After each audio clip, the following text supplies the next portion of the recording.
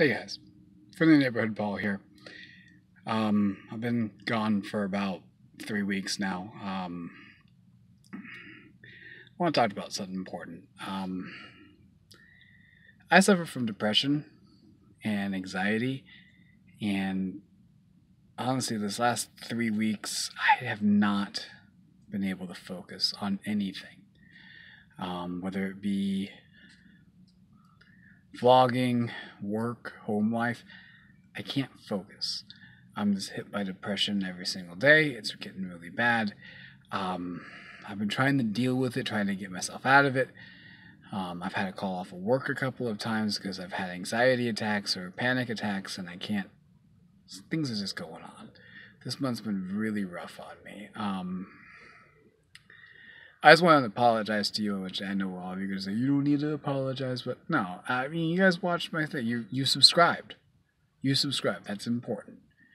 And so to me, that's important that I say, I'm sorry that I haven't been here for 3 weeks. I haven't posted anything new. I'm trying to get back in the swing of things. I've got a project coming up. I don't know anything. I'm stressed out over that project, which just makes it even worse because it's something I honestly want to do, and it's just feeling like I think I've way overreached in how I wanted to get it done, and I feel like it's just not going to come together the way I want it to. Um, I have a degree in film, the background. I have a degree in film, and I directed a movie, a short film. Eh, I'll link it down below. It's called 859. I'll link it. Um, I directed a short film, and I will say there's a reason why when I make something or go into something that it takes forever for me to get around to actually doing it. The movie I made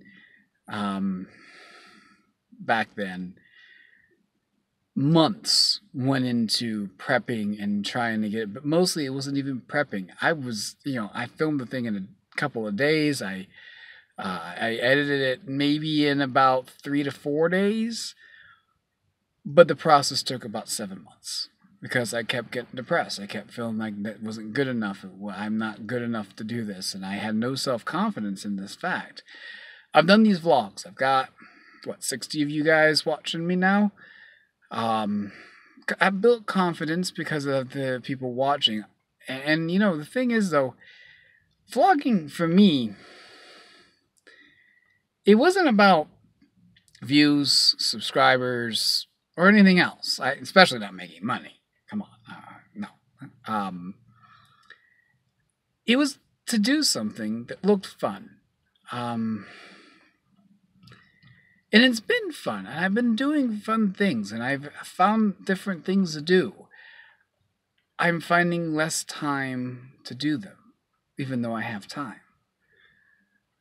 Apparently, if you have depression, you know that depression takes time. It's weird. It eats time because you spend more time thinking about what you should be doing, or what you could be doing, or what you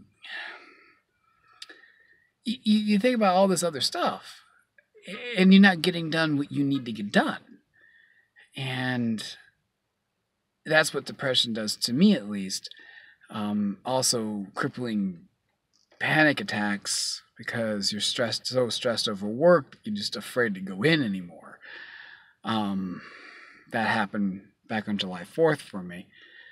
I'm doing okay in general. I've had some bad times before this, but this month has just kicked my rear end, basically. So I got some plans going forward. I'm hoping that they pan out the way they should. I'm going to get back into the vlogging thing. Right now, might not have anything big aside from what you're seeing right now for a little bit. But I got some stuff planned. Back on Monday, I actually tried to shoot this exact same vlog, but while in Universal, and that didn't work for me. I felt like everything was just everywhere, and I had no, again, my concentration's been shot lately. And even trying to do anything in the parks. Now, what I did do was get some B-roll of Universal, because I have this project another project I'm working on called the Grand Tour. I mentioned this a while back. The Grand Tour is going to be kind of history of Universal. I've noticed a lot of other vloggers really don't give Universal as much love as it deserves. I mean, well, there's a few reasons for that. But, when we had Universal when it was in its heyday, it was really awesome. And now I can understand some of the things. I work here, but I mean, still, it needs the love. So I'm going to be doing kind of like a history of Universal. It's going to be over a few different vlogs. It won't be all at once. There's another vlogger, Justin Scard, over in California, doing Disneyland the same direction. So I'm like, yeah, I like that idea. I like that concept. And I've had this in my mind. I've mentioned it months before that I wanted to do something like this. So I'm thinking I'm going to start with Universal because I work here. And I can easily, after work, go around the park, show a few things, show off what I want to show. The other project I'm working on is still in the works. Kind of what I don't want to talk about too much because I haven't even worked out all the logistics yet. But it's slowly getting there. I'm working with a few other vloggers, and we're gonna try I'm gonna try getting this thing off the ground soon.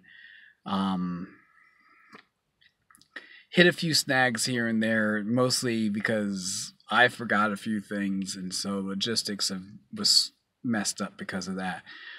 But I found a new way of doing it. Now, in the vein of that, I can tell you something else I've been doing. Doesn't exactly have to do with each other, but I've been I've gotten back into playing Dungeons and Dragons, which is one of my favorite things in the world. It really helps me be more social. My day primarily is get up, go to work. Can't really be real social at work. Your coworkers are kind of, you don't really count. I don't count all my coworkers as friends. I do have a few. Not saying that I don't. But mostly, get up, go to work, come home, and I have just the people at my house to talk to. I don't have a ton of friends. Now I have Adam, I have my other vlogger friends, of course I have all these people, but I don't get to see them as often. This is my normal day-to-day. Playing D&D, on the other hand, gets me to socialize with people. Now, mind you, I've been doing it online. I just did my first game last night, and that's been a game, first game in a very many years. Playing Pathfinder. If you're not familiar with it, I'll link something down below to show you kind of what I'm doing. We're using a program called Discord and another site called Roll20. Basically, Roll20 is a virtual desktop, including all your dice rolls and tokens and all kind of cool stuff like that. Whereas Discord is actually designed for tabletop gamers that play online. It allows you to have the voice that controls voice chats and stuff like that, so you can talk and be without having to type everything out and so on and so forth. It's pretty fun.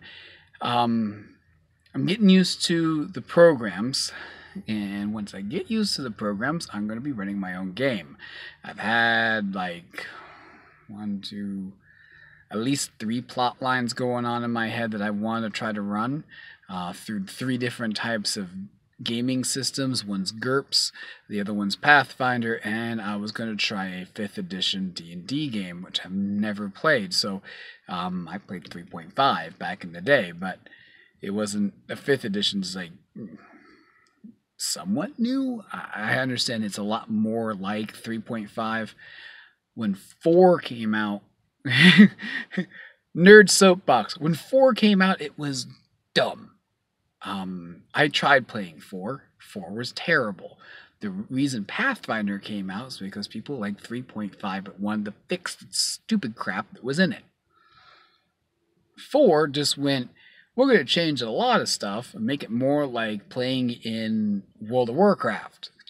At least that's how it was described to me, and how I ended up playing it, it felt really unusual. It did not play out the same way as the as 3.5 or Pathfinder did. So I was like, okay, this is weird. 5th dumped all that.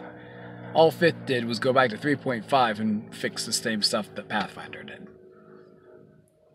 There's a few things more than that, but still, in my opinion.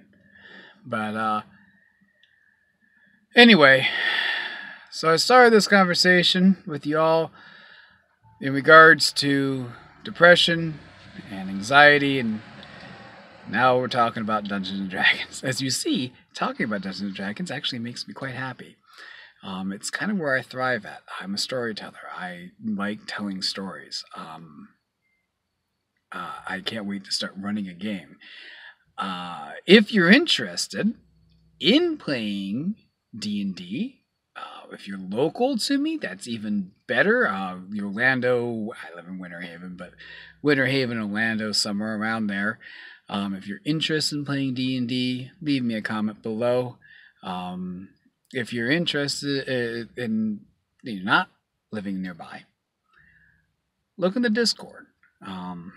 Look in the Discord and Roll20. I'm going to be running a campaign on there at least once every 2 weeks, maybe once a month. I haven't really figured that one out yet. And it's going to be done on here. So, I figure there's got to be a program that I can use to record what I'm doing. Hopefully I can find that program.